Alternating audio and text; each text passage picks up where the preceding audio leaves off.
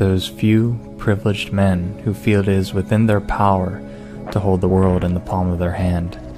They comprise the heads of what we now call the New World Order. These individuals have a quaint thirst for power, control, and domination. They flaunt their plans within their intellectual circles, with an arrogance that the, quote, have-nots of society do not have the capacity to understand their plans.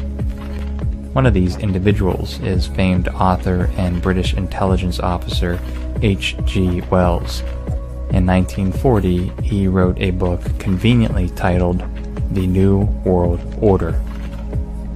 In it, he prescribed what the upper echelon of society must do to obtain world peace and keep the common man, quote, satisfied enough to prevent future rebellion.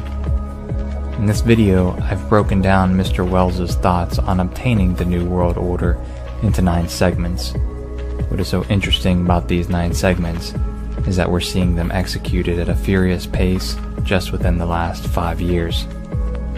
Number 1. The leaders, intellectual men. Mr. Wells states, "The New World Order cannot be brought into existence without a gigantic and more or less coordinated effort of the saner and abler elements in the human population. The first thing one must understand is that an elite group of men scheming the fate of humanity is not some conspiracy. There is, in fact, a well-coordinated effort of world leaders, businessmen, religious leaders, and philanthropists who are involved in this effort.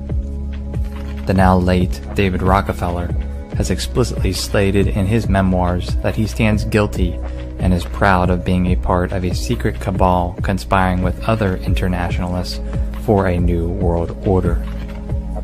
Number 2. Depopulation and elitism. Wells says the have-nots have never produced the intelligence and the ability, and the haves have never produced the conscience. Nevertheless, because of the continually increasing efficacy of productive methods, the relative pressure of this new unemployed class increases, and this modernized excess population no longer has any social humility. Let that sink in a moment as he refers to you as, quote, excess population that has never produced the intelligence or ability to lead yourselves.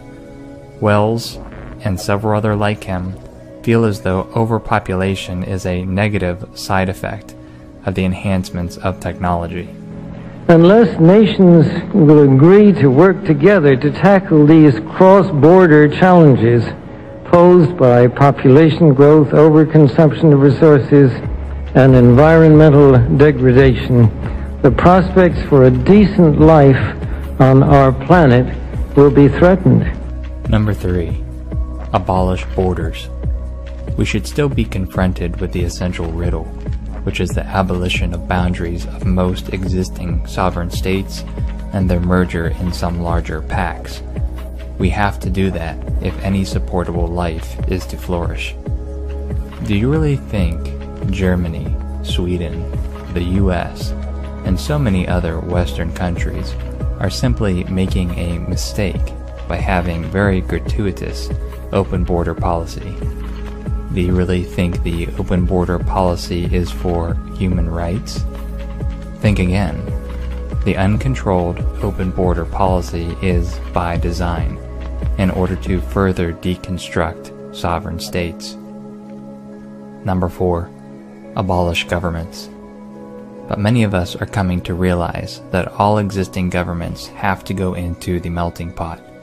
We believe that it is a world revolution which is upon us, and that in that great struggle to evoke a westernized world socialism.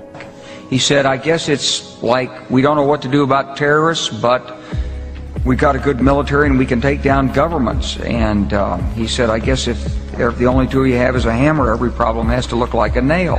This is a memo that describes how we're going to take out 7 countries in 5 years, starting with Iraq and then Syria, Lebanon, Libya, Somalia, Sudan, and finishing off Iran. Make no mistake, there is a reason governments worldwide are falling to war, civil war, military coups, populist movements, and financial insolvency. It is simply part of the broader plan to deconstruct the current order in order to bring in the new world order. Number 5. Leave room for nature. Wells states that the world growth is simply devastating the planet, and that something must be done to protect the one Earth we live on. The elite do love nature and do in fact want to protect it, for why would they want the people they despise to ruin the planet for them? However, they have also used conservation efforts to unite people closer to their global agenda, as we've seen with the Paris COP21 conference, the largest agreement with 196 nations signing off. We see this environmental strategy time and time again with the global warming agenda and the obvious Georgia Guidestone statements. Number 6. World Banking System. Wells states that under the political federation, we have to realize without a concurrent economic collectivization is bound to fail. So it is plain that the Federal Union, a common money, means an identical economic life throughout the Union. Yes, the global stock market, bond, and currency collapse is coming, and it will make way for the one world currency. Although several experts say that this should have happened sometime between 2014 and 2016, I'm seeing more and more conservative voices that are concerned that it will without a doubt happen between 2017 and 2018. With the bubbles that you mentioned, and then we'll go through deflation. So when you say we need to reset the world economy, how do you do that? Okay. I think the reset is on multiple fronts. Number one, the financial sector. Number 7. Re-education. Wells says the distribution of this essential conception one may call propaganda, but in reality it is education. Wells calls for the youth to be indoctrinated with a new one world order mentality, and sure enough, this is what we're seeing in our public education system, not to mention our extreme liberal colleges. But freedom is never more than one generation away from extinction. We didn't pass it on to our children in the bloodstream.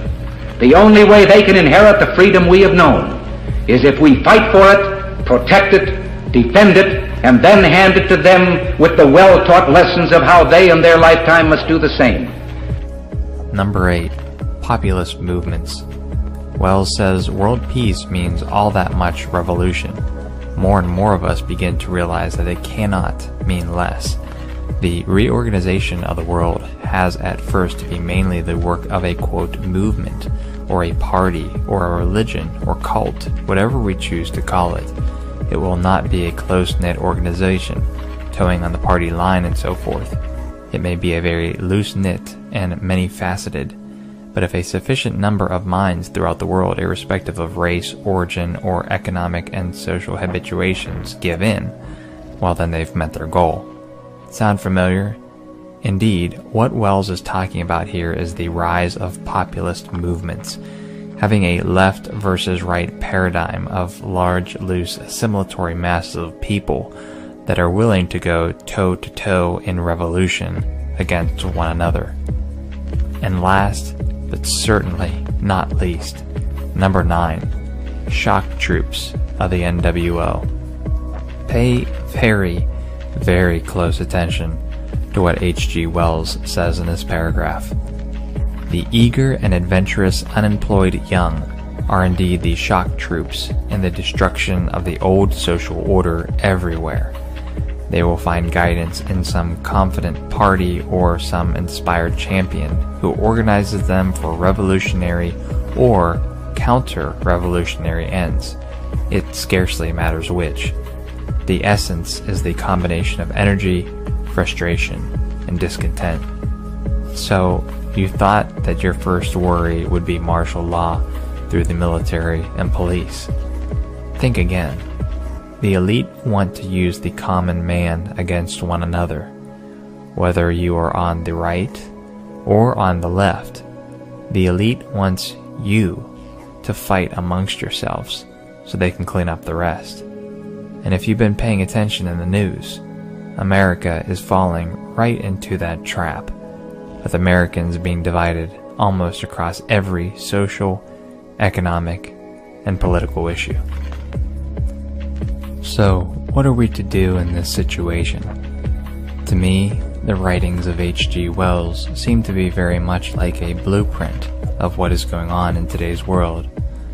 Additionally, I feel we are nearing the climax of their efforts.